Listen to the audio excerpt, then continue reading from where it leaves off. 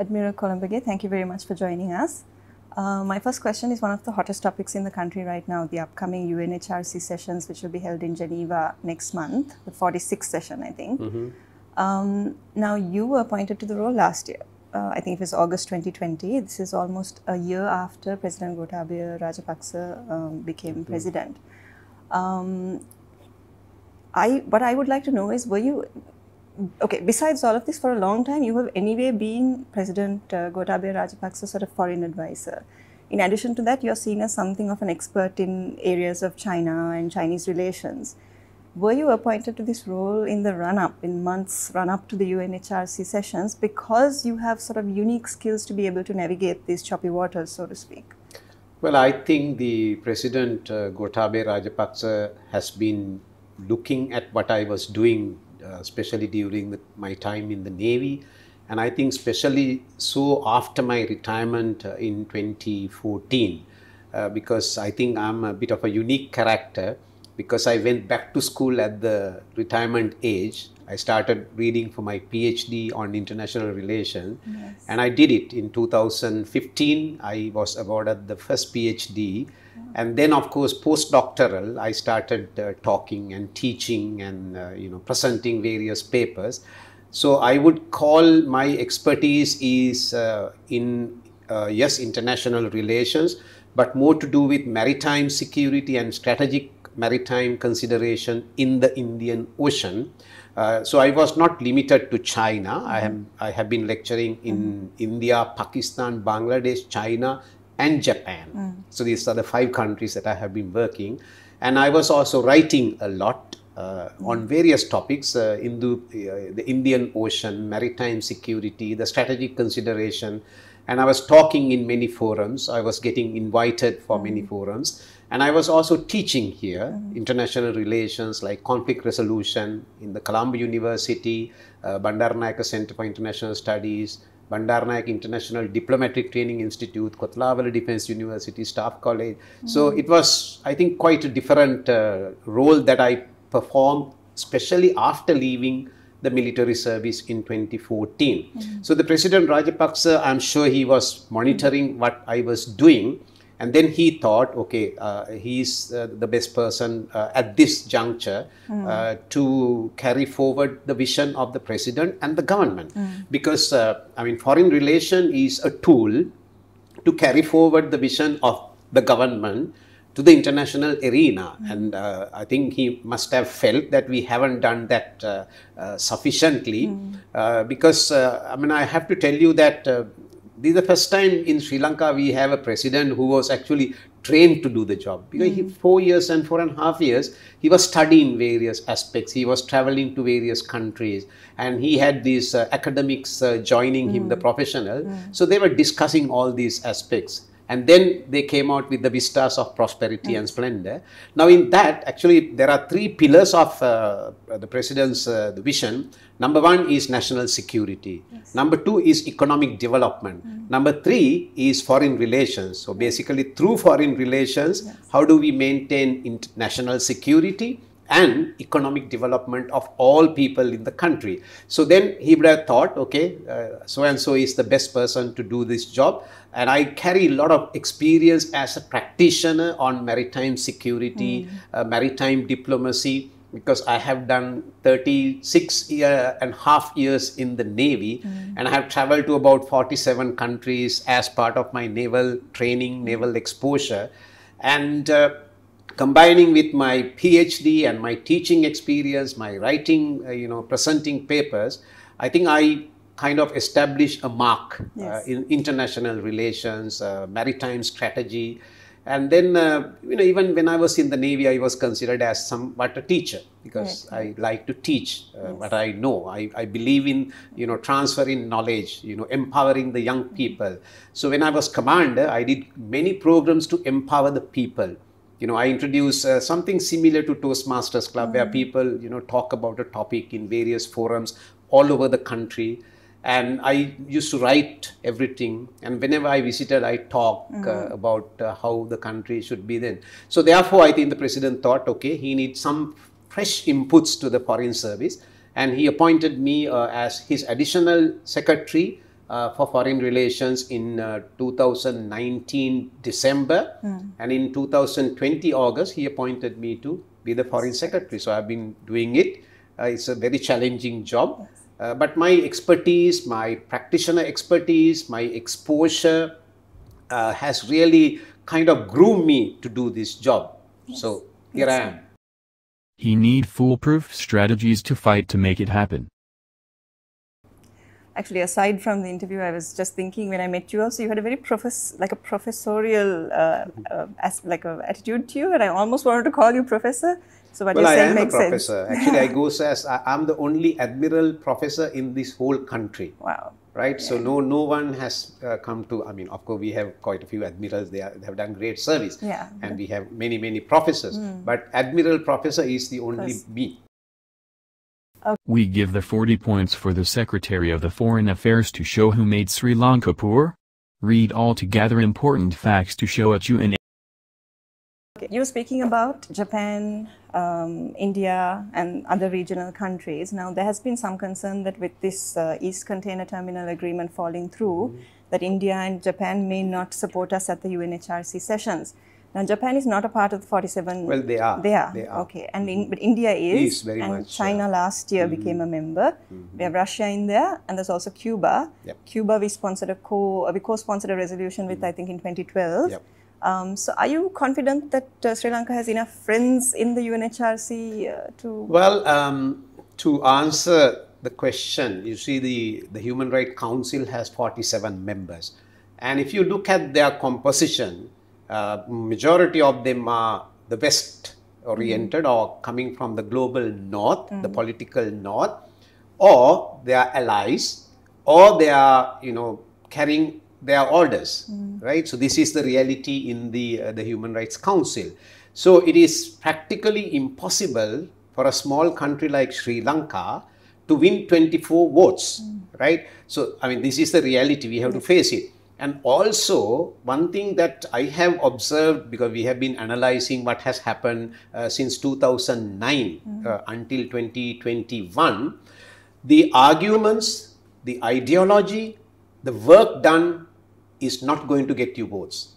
It's the lobbying, it's the big powers lobbying is the determinant factor. So we are unfortunately facing something like that. But I think this year, 2021, we are in a much stronger position than before because we have, so-called many friends in the Human Rights Council. You mentioned China, Russia, and we hope.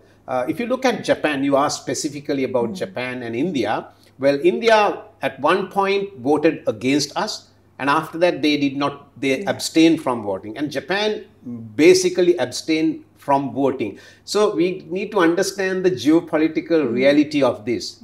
Japan and Korea are considered as Western allies in the East, right? Because they have large number of Western troops in their country. They are maintaining security. So they cannot just come to the Human Rights Council and say, oh, Sri Lanka has done well, so therefore we have to support you. It's difficult for them to make that decision because they are allies of some big powers.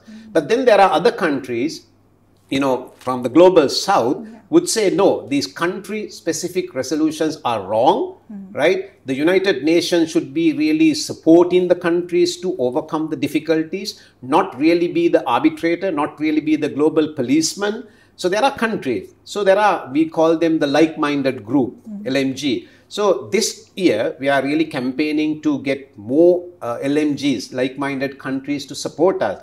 You ask about India. Well, India hasn't told us anything yet, but we are hopeful that India, because India has a stated policy of neighborhood first. Yes. They have a stated policy of Sagar, that is security and growth for all in the region. And we have excellent relations between the two countries. Of course, when it came to the East Container Terminal, there was I think there is a, little bit of a heartache. So we have to correct that. You see, you mentioned about the East Container Terminal. This is something I feel personally, I'm representing my opinion.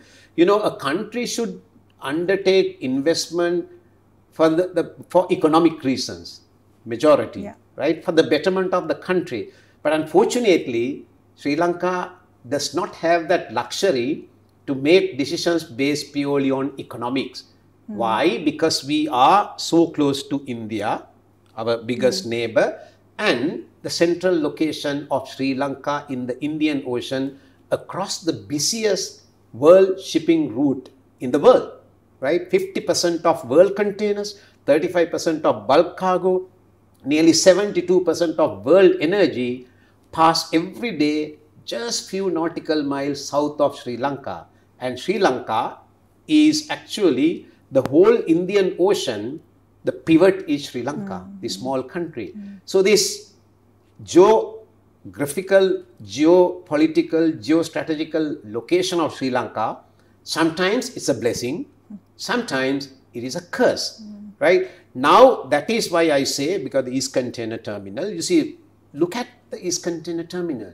We have not been able to use the terminal for last 5 years.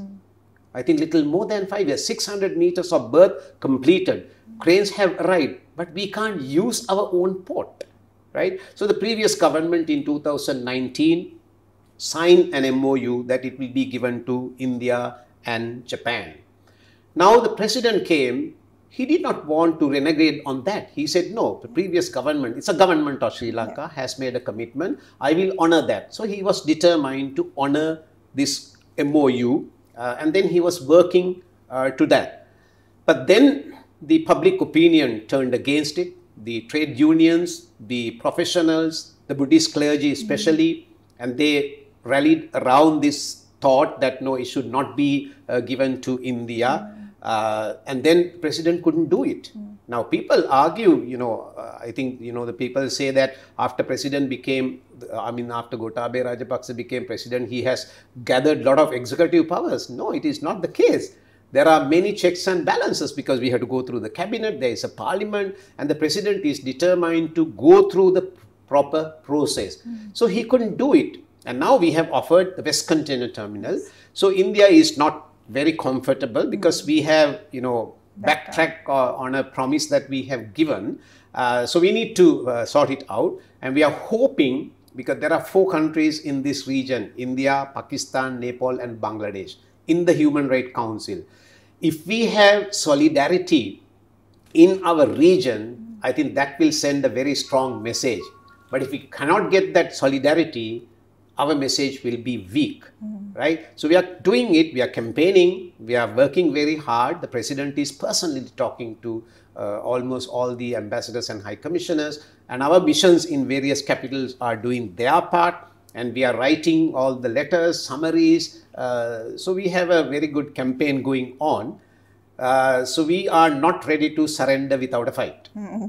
At Flexport Innovations, and a former Commissioner of Inventions, Dr. Nandadosan Narayana was focusing on finding digital solutions on reconciliations for the last 10 years, as language barriers make all of us separated. When they go to police, doctors, discussions, meeting with Sinhala officers in Sri Lanka, they cannot communicate properly.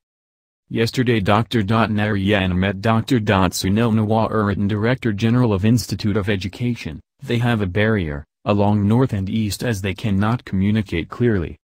National Institute of Business Management, NIBM, the oldest government business school of the island, he saw the systems are ready to teach remote learning, but the language barrier makes students separated. So the Flexport Innovations foresee this 10 years ago. Flexport made a digital translation device which could instantly translate over 176 languages to joint venture with Germany and USA, thanks to Dr. Narayana's friend Sir Arthur Clarke, who made it possible with the internet through his satellite communication to make the whole global village without language barriers. We called it One Wood One Language, and German partner offered in $1 million and to set up an open university in Sri Lanka, One World One Language University of Sri Lanka. We're heading into difficult times or choppy waters, but we're not willing to surrender. No, I'm a sailor. Yes. Calm waters will never make a good sailor. Correct. Wise words. Yes. The United Nations Human Rights Commissioner is due to table her report, which has also already been out in the media. She's due to table her report this upcoming week. In it, she has said, and I quote, "The failure of Sri Lanka to address past violations has significantly heightened the risk of human rights violations being repeated." Now, I know Sri Lanka plans to reject these claims at the UNHRC sessions, but while you're still on the ground here, can you tell me what you have to say to this? Like, has Sri Lanka failed to Well, address? yeah, we feel, Royal, that the High Commissioner's report is very damning and unfounded, not based on facts, and many of these are perceptions about Sri Lanka. It could be even it appears like a shadow reporting, done by someone in Sri Lanka, because they talk about various aspects which are purely internal domestic matters of a self-respecting sovereign country.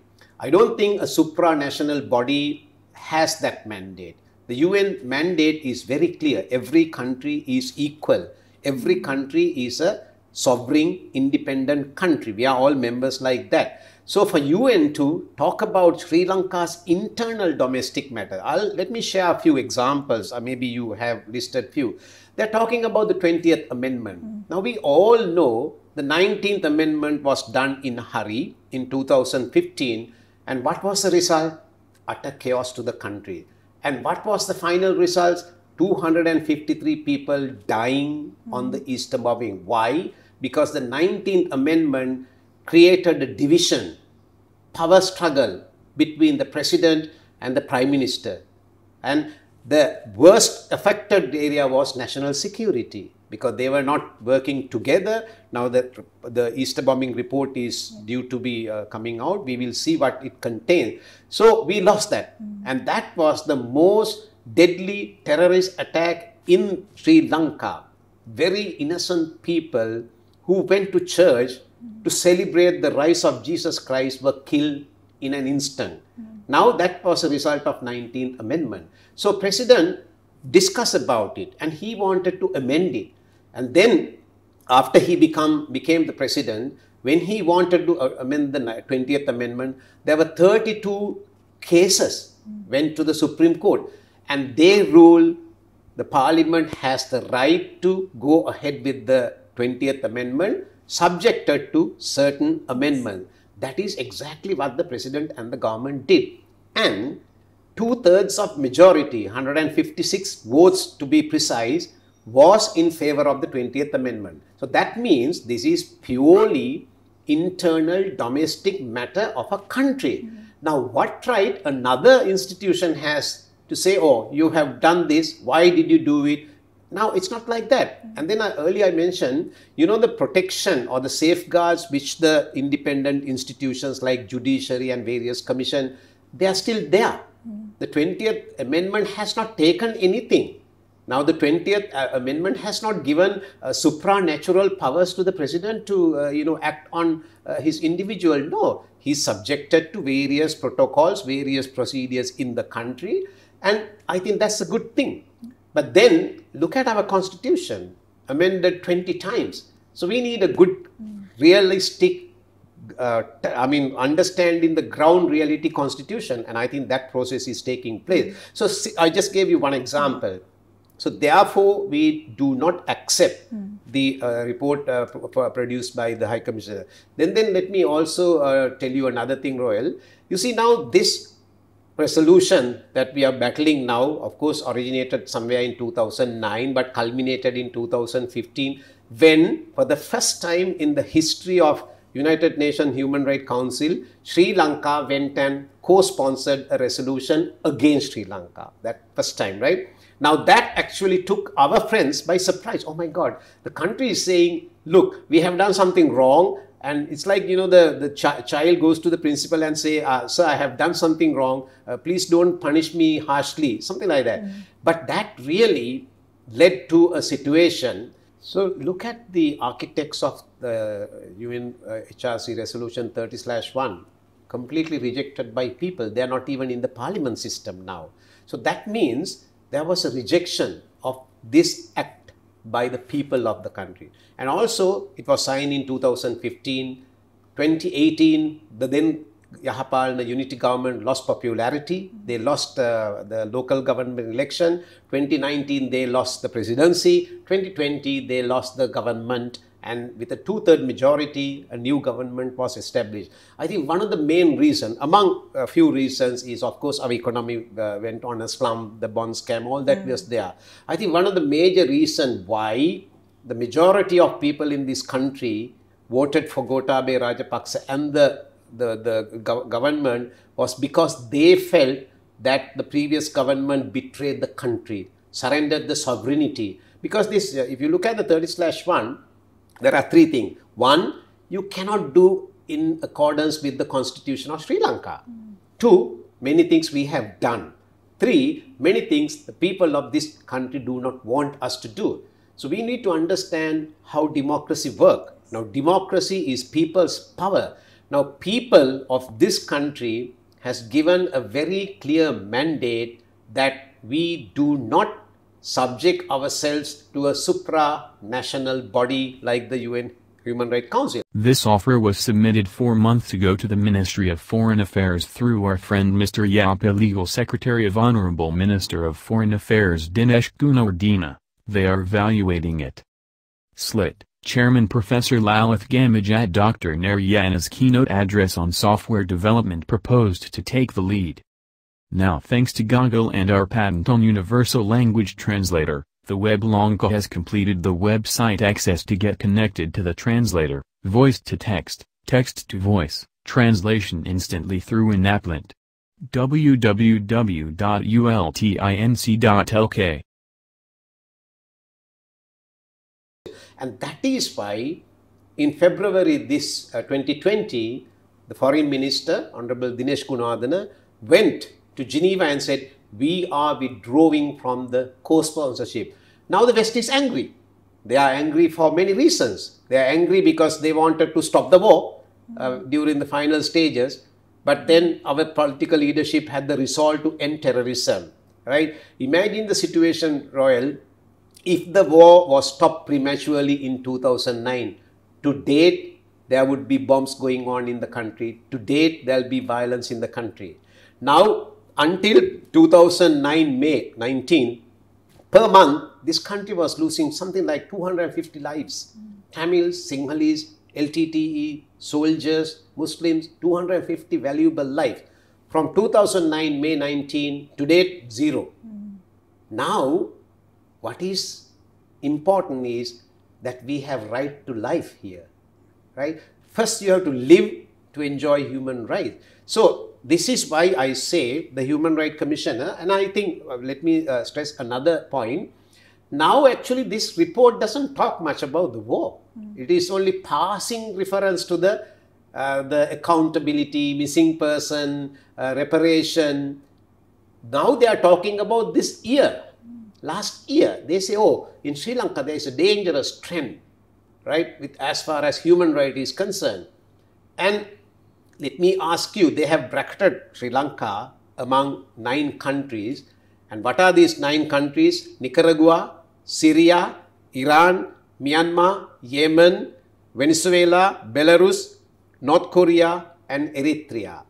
Any student of world relations or international relations would say the 9 countries that I mentioned, there are civil wars, there are military rule, there are dictatorship. Is it same in Sri Lanka? Not at all. We have the last 2 elections were certified as free and fair election. When some very developed countries have issues with transition of power, Sri Lanka had smooth transition of power even in 2010, 2015, 2019 and 2020. So I think we are much, much more democratic than the 9 countries that I mentioned.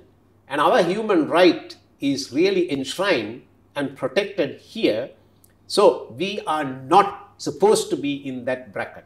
So this is why I say the report we don't accept. We will battle on. We will indicate our concern logically with facts, factual errors, errors in law, errors in perception. These are the 3 areas that we are writing our reports. We have been doing it and we will continue to do that. Vice President Mr. Sanjeev Wickramayothna and U.S. device marketer proposed to fund on manufacture all equipment locally, using local labor and skills at their Siriyawiwa, Hambantota factory run by villagers trained. This factory was proposed, initiated by His Excellency the President Gotabaya Rajapaksa.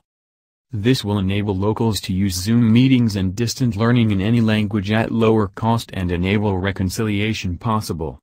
I also want to move to this government's continued stance on the UNHRC, what the UNHRC wants has been that it should not meddle in domestic accountability measures. But even previous governments have failed at establishing proper domestic, any kind of accountability or reconciliation measures. How does this government plan to do anything different? We presented this language solution at United Nations office with Her Excellency Miss Singer demonstrated the instantaneous translation, and they were excited for its capabilities to make all United Nations communicate easily. We got software engineers and empower the young working remotely as virtual assistants to translate even government documents, as it takes 2 days to translate as per government red tape. We witnessed it recently in preparation of a cabinet paper. They could not complete the final report for translation delay. It could have been done by our applet within 5 minutes. The time to get together like-minded people spread around Sri Lanka and abroad without language barriers now possible. Well, to answer your question, a government should be little more careful when making pledges to the international community. As I mentioned, the co-sponsor in the resolution 30/1, there were 3 areas. One, unconstitutional. So we can't do it. We can't have foreign judges in Sri Lanka, judging us. The second, the things we have done, I think that is what you are asking. The third, the people don't want us to do. Now, the then government started the Office of Missing Person, right? And started the Office of Reparation. And then, of course, there were other human rights council in Sri Lanka, then Office of National Unity and Reconciliation in Sri Lanka. They started something. And then they wanted to repeal the Prevention of Terrorism Act. They wanted to introduce a Counter-Terrorism Act. And they worked with Western countries to design a Counter-Terrorism Act. After 4 years deliberation, they themselves said this cannot be implemented. Imagine the situation if we had repealed the Prevention of Terrorism Act and Easter bombing happened, we would have been helpless. We would not have been able to tackle that issue effectively. So the point is, a government should make pledges only what the people will allow that government to do. Right now, getting back to the question, we want to continue with the Office of Missing Person. We want to continue with the Office of Reparation. We want to continue with all human rights institutions in the country. Not only continue, we want to empower them. We want to give them funding. We want to make appointments to various positions. Now, we have asked their action plan for 2021. Okay, what is your action plan? So we really want these institutions to function because that is a pledge we have made as a country. So we don't want to backtrack and say, okay, that was the previous government. No, it's not.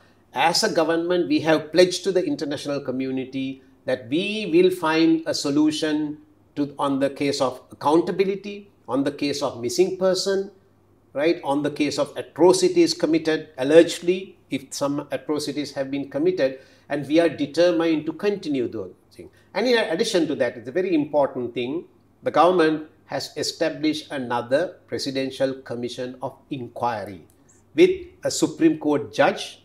I think it's not nice to say the nationality, but he's a Muslim gentleman. He's a very well seasoned, experienced judge. And then there are 2 other people and a Tamil lady, a former mayoress of Jaffna. So ethnicity is there, the gender balance is there, and their mandate is to study all previous commission reports like Lessons Learned and Reconciliation Commission, Paranagama Commission, even Darusman report, which we again don't accept, but to study, and then UN resolution, and to come out with a tangible, meaningful, measurable way of finding answers in a stipulated time period. This is not a commission which is appointed for years to buy time. They have been given a mandate. They have given a time period of 6 months, right? And I hope they will do a great job, and then we will be able to find solution to these issues. Now, the issue of accountability. The UN itself, they are flawed. One report says 70,000 and the same document in another place says 7,000, right? Now we have to understand we were at a war, we were at a conflict, we were at a violent armed conflict. In a conflict, people died. But if 70,000 people died in the last phases of the war, where are the bodies? Where are the skeletons? None. None. So that means there had not been that many losses during the final stages of the war. And also we have to remember the LTTE kept 300,000 people as a human shield, right? Now on a particular day in 2009, the Colombo-based Western diplomats were taken to the Air Force Operation Room and they were shown a live recording of an unmanned aerial vehicle hovering over Pudumatalan and Mullivaikal. What they saw, large number of Tamil people were trying to come out and the LTTE was shooting at them. This is not what we say, this is what they saw, right? So the LTTE was keeping them as a human shield and they were firing at the army within that human shield, and the army had to really exercise restraint because they did not want to kill civilians and their target was 0 casualties. That's a great ambition. And all these 300,000 people were rescued, and on that particular day, the government military forces completely changed their attitude. And on that particular day, because the army was fighting with the Tamil separatists, but they became the protector of these people. They were taken to various centers, they were well taken care of, they were given medicine, and after a lapse of few years, they were sent back to their homes, they were given jobs, some of them were rehabilitated. Now, the word on rehabilitation, 12,500 ex-LTT combatants either surrendered, discovered, or sent by their parents, oh, he's the LTT guy, rehabilitate him, were rehabilitated in Sri Lanka. To date, none of them went back to violence. What does that mean? We did not take these 12,500 to courts. We did not punish them. Instead, we taught them passion, love, peace, language, skills. Now they are doing very well, right? So where is human right violation in this? Why are we accused of violating human rights by this supranational body? I don't understand. We don't understand in Sri Lanka, and we feel it's not fair. Tourist services get degraded with the language barrier, hotel room boy, front officer or while roaming in the country. This makes an instant solution to increase relationship building with it in Tamil, Muslim, Sinhala or any language to communicate faster, to build business with tourists, convey our hospitality conveyed and hereditary information. The nature medicines practiced for over 3,000 years in the developing world failed in finding solutions, but we got together with Sinhala Vita Rumya to germinate and treat foreigners with endless admiration who has spent thousands of dollars to recover, whereas traditional doctors cure it effortlessly. This creates jobs for the poor in the village to grow medicinal plants for local use and export, opening new ventures and entrepreneurship irrespective of Tamils, Muslims or Sinhalese clan. So if I were to take you to 4 very specific concerns that the United Nations Human Rights Commissioner has raised, and this is the militarization of civilian government functions. You spoke about the reversal of constitutional safeguards, surveillance and harassment of journalists, lawyers, civil society and activists, and the marginalization and exclusion of Tamil and Muslim minorities in the national vision and government policy. What would your rebuttal of? Well, I would say, and then let me ask you a question. A retired military person, in Sri Lanka, we have voluntary service. No one is forced to join the military. They have joined the military on their own. And in the military, we retire pretty early, right? For a sailor, they retired at the age of like 44 years. And for an officer, mandatory requirement is 55. But some people retired even early. Now, what is wrong with the senior retired military officer being appointed to perform another function? Because he's still, so to say, young, and he has a wealth of experience. He's a disciplined soldier, and he bring a lot of leadership skills, and he has a lot of endurance, because you are trained to be having endurance in the military, right? So I think, and this is not the only country the retired military persons are appointed to high positions. Many countries do that. General Colin Powell of America, he was a general. Now he was appointed as Secretary of State.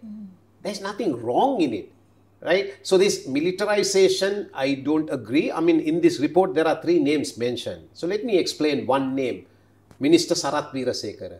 He retired, I think, about 15 years ago, and he contested parliament 3 times. First time from Ampara, he won. He became a parliamentarian. Second time he contested from Ampara, he lost. Third time he contested from Colombo, and he got the most number of preferential votes in Colombo.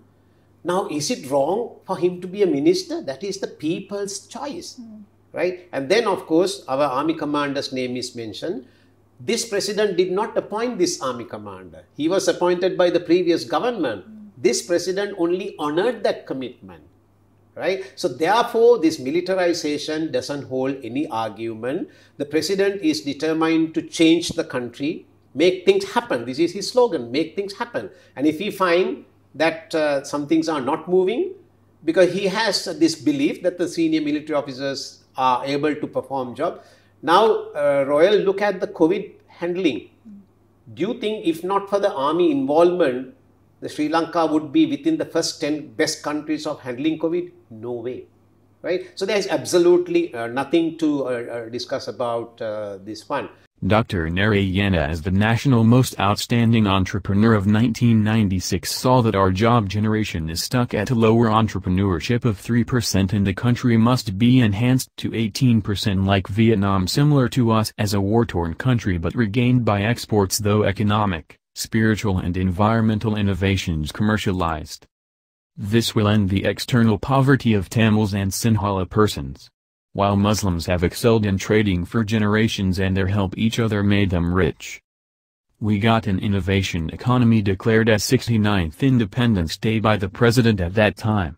We had the opportunity of commercializing our coir pack and pack grow, which had our worldwide patent costing us Rs. 300 meters on R&D.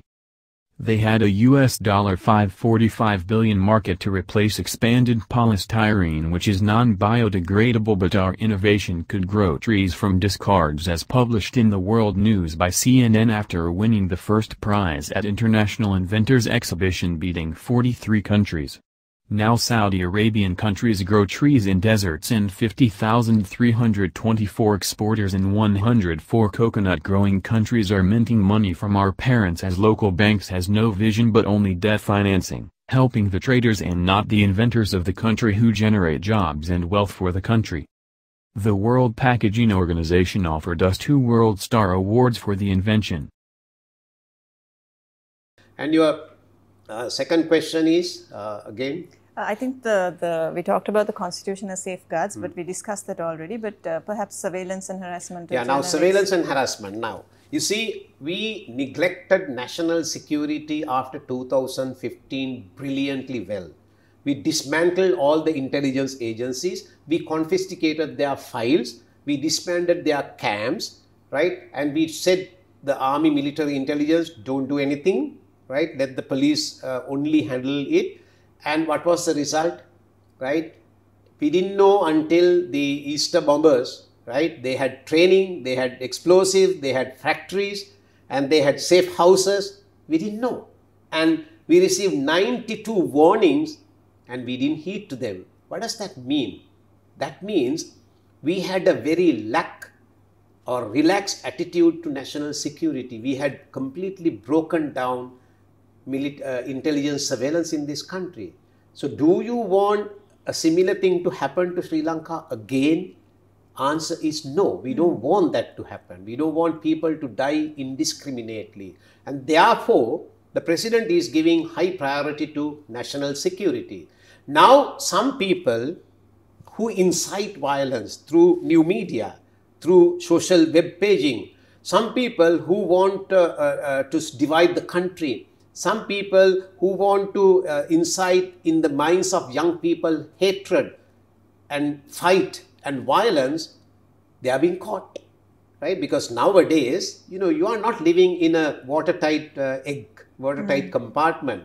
The moment you are linked with WhatsApp, you are exposed, right? So technically, you can be tracked, right? These are the people that surveillance may have been carried out, taken to courts, punished or charged, right? It is not anyone else, right? I think Sri Lanka is quite a free country. Everywhere is free. But we need to pay attention to national security. If we do not pay attention to national security, we are doomed to fail once again. We have a lesson, 2019, and is the religious extremism dead in Sri Lanka? No, not at all. It is very much alive, right? Is the LTTE ideology of a separate state dead in Sri Lanka? Not at all. There are large groups of LTTE remnants. They want to separate the country again. They want violence again. They are calling people in Sri Lanka, okay, I'll give you $10,000, can you plant a bomb? Fortunately, not many takers. Fortunately, we know who's telling whom, right? So this is important for a country. Otherwise, there will be breaches of national security again. So we need to maintain surveillance in the country. And of course, you see, now during the period leading up to 2009, did we have any control on the madrasas? Did we know what they were teaching? Did we know who were the preachers coming from which country and what were they preaching? We didn't know, right? So we need to find ways.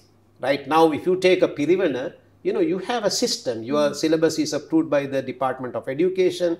If you take Daham Pasala should be a common thing. It's good to teach the religion to the young people, but then not extremist ideas. So if we don't watch them and allow anyone to do anything, we are doomed to fail. Although Dr. Narayana was an advisor of the government, we couldn't use the funding he bought with a credit line with 1.2% annum from Japan for the government. A $5 billion fund which was abandoned to collect as someone in the ministry asked for 5% for a commission to deposit in his favor. It ended there and no bank offered credit to commercialize the invention. The country could have paid off accumulated loans created by past regimes. In the CNN World News story attracted a Canadian waste research company to send $300 million to commence the project to go global as organized by FJD Serum, a 100-year law firm who understood the value to the country as WIPO declared Sri Lanka to be Asia's eco-friendly hub of Asia. Just before signing the joint venture 3 days ahead, LTTE bomb blast killed 425 people in PETA and the Toronto Dominion Bank withdraw the fund allocation.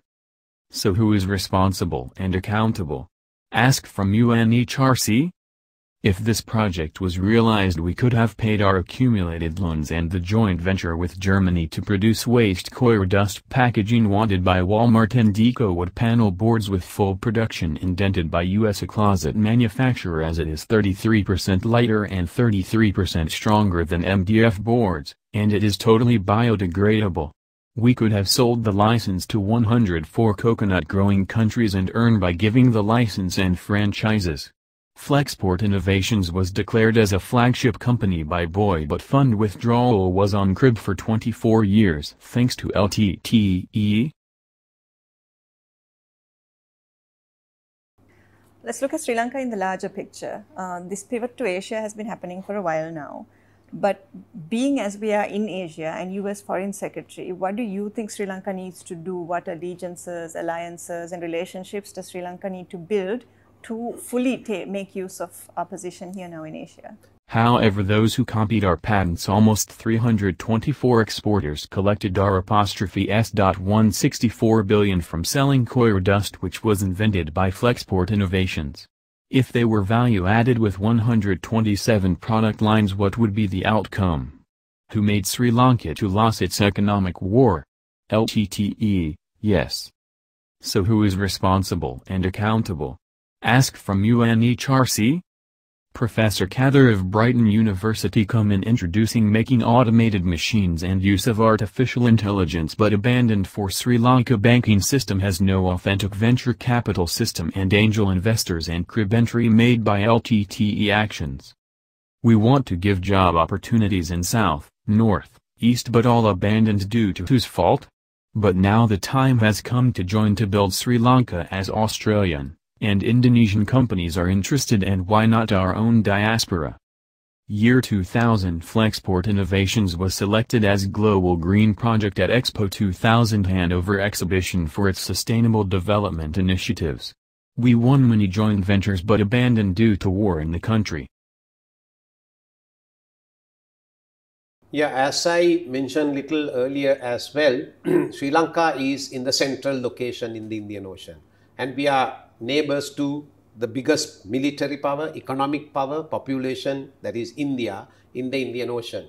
And we are crossroads to maritime trade, maritime commerce. So therefore, we are in a critically geostrategically important location. So this location gives us advantage. Why? Because we can make use of the maritime trade to be the maritime hub of the region.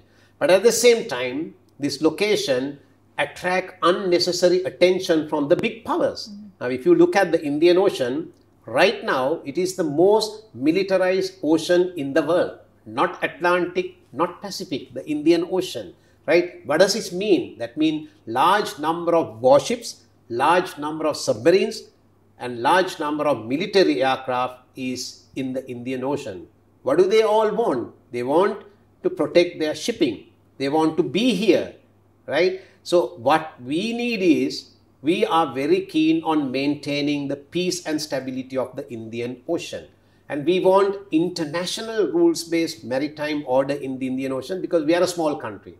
Well, in maritime sense, we are very big. But size-wise, we are small, population small, economy small. But in strategic terms, we are a big power, right? Now, we have this unwarranted attraction to this country because every major player wants to have a foothold here. So how do we balance this attraction? It's a fatal attraction. It's, although it is an attraction, it is a fatal attraction. Now that is why the president has been very clear in his foreign policy. You ask about our role. He says, technically we are a non-aligned country, perfectly all right, but we all know non-alignment movement was created after the World War II, and the world is very different to what it was then to now, but still we are technically. We want to maintain neutrality. That is the key foreign policy directive of the president and the government, maintain neutrality. We don't want to bandwagon with any major power. We don't want to take sides, one side against the other. We don't want to hedge one country against the other. We want to remain neutral. Whilst we remain neutral, we want to have economic engagements with all the countries to uplift the people, uplift the economic development of people. So these are very clear foreign policy directive. For the first time in our history, we have a written 20-point foreign policy directive for 2020 and beyond. First time in the country. So I'm very proud because I played a role in that with the presidents and the president's secretary, honorable minister, and the team in the foreign ministry. This clearly states our foreign policy. So this is the challenge we have. How do we stay away from this major power competition? How do we benefit economically to our people in this major competition? If you look at the spheres of influence of these major powers, if you look at the axis of influence of these major powers, everything crisscross on Sri Lanka. So we have a huge task. How do we maintain balance on this? And the only way is to remain neutral. Because if we take one side, then again we are doomed to fail. So this is a very challenging job. I think so far we have been doing it very well. But also let me say that we are very conscious about India's strategic security concern. Now we don't want India to feel insecure because of Sri Lanka. So we don't want any country to use our territory or our sea to be a threat to India, because India is too big. India is our neighbor. We want to have good relations with India, but at the same time, we want to have good relations with China, Japan, America, EU, UK, South Korea, ASEAN countries, everyone, Russia, right? One may think, what is the relation with Russia and the Indian Ocean? Russia is big time in the Indian Ocean, right? So we need to maintain friendly relations and economic empowerment of our people. Because you see, we are going through a very difficult time economically because of the COVID pandemic. Of course, the whole world is going through a difficult time. We need to overcome this pandemic and we need to rebound on our economic development. The only way we can do is attracting foreign direct investment.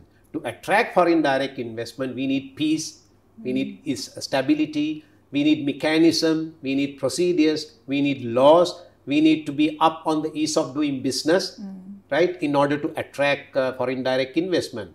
For us, we need to be a producing country. You know, earlier we were importing everything and we were just doing little bit of business, bring something, add value, not even add value, add money and sell it. But no, we need to change from that import-dependent economy to export-oriented economy. We have to produce more. We have to produce more vegetables, fruits, because in the whole world, there is a requirement of vegetables and fruits. So we need to be a production-oriented country. We need to attract businesses. We need to attract foreign direct investment. And we need to create that environment which is conducive for that kind of a thing. And we can do it. I think we have the best advantage, and we have a stable government. We have a majority in the parliament. And I think that we all must. This is actually the time, Royal, that people of this country should forget the minor differences on based on ethnicity, based on political ideology, based on class ideology. This is the time the whole country should be united as one. They can have their political ideologies, but the need of the hour is to overcome the economic impact of the pandemic. Now, in that sense, you see, the UN Human Rights Commissioner is saying, oh, there should be targeted sanctions against this country. If there are economic sanctions against Sri Lanka, is it going to affect only one community? No, it will impact all Sri Lankans. So that is not what we need, right? So the reconciliation is a buzzword. I personally believe the reconciliation should evolve from us, evolve from our society, evolve from our community.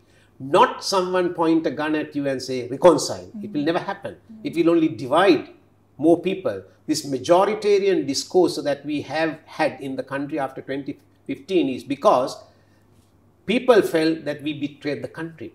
That is not what we want. We must forget about that. We must have one country, one people, and one nation. They are still workable thanks for UN, who has accepted on our 127 product lines could give job opportunities to the poor, including Tamil community. Flexport was invited by the UN Sustainable Development Summit in 2002 to innovative solutions at the World Leaders Forum we created, and the local political environment couldn't gather the vital few but went on trivial many for the last 72 years, ignoring the innovation commercialization. Why I blow my trumpet not to make a mark, but those who are jobless in villages would be utilized in production using our innovations. Unfortunately, our past leaders are blunt innovation commercialization, but now we got a leader who is capable of commercializing, making all communities together for prosperous Sri Lanka. Asia Foundation, Faculty of Dreams, Lanka Suwai and Foundation are being formed to implement them to end poverty in villages. UN was very supportive, and UNHRC could solve many problems in using our innovative strategies of Flexport innovations to give job opportunities for poor Tamil communities trained by Flexport Center for Innovation, Incubation and Enterprise Development equals in short Flexcide. There are three categories of innovations, namely economic innovations, spiritual innovations, environmental innovations. This could solve UN Millennium 17 goals all to be accomplished. Thank you very much, Admiral Columbage, and I wish you success going forward into a very challenging time with the UNHRC, and also in your role as Foreign Secretary, because it seems, as you've explained now, there's lots of competing interests that you have to balance and manage with a vision in mind. So thank you very much for your time, and I wish you success. Thank you very much for giving this opportunity to share. Thank you. Thank you. The nature vision was left to us by Buddha. Now we could be listening to all global villagers as requested by our friend Sir Arthur Clarke, and we can stop any more world shutdowns, using sustainable developments and growing natural medicinal plants in our barren lands, mostly in north and east, making them enriched and growing plants even in deserts, which Koyer Pak and Pak Grow has proved. But we need all Sri Lankan together without separation to make it possible. Stop divide and rule strategy, which failed for last 72 years, making poor the poor's, and rich and poor has a huge gap, creating eternal wars by short-sighted politicos of the country, and UNHRC has points to exemplify by using our innovations to get together as one nation. That is how Flexport Innovations built 50,324 enterprises in 104 coconut-growing countries for our inventor-epreneurs to replicate. Finally, as a grandson of D.J. Maharajendra, the pioneer of hydroelectricity, Dr. Narayana had the transcendence to his educated children, and confident that his fifth generation would do as they are spared in USA, Singapore, UK, etc. Chogam was an ideal forum for Sri Lanka to give 43 poorest countries to enrich using sustainable development strategies of Flexseed, to plant the Sri Lankan hybrid, making eternal poor in the global village to become their quality of life enhanced. This will pay off our all loans accumulated by all political parties to pay off by innovations and 1. Economy. 2. National security. 3. Economic development. 4. Foreign relationships undisrupted and as a nature-loving country. Flexport Innovations Private Limited. Number 27, Jambu Gasmalamawatha. New Jayagoda. 10,250. Sri Lanka. www.flexport.lk.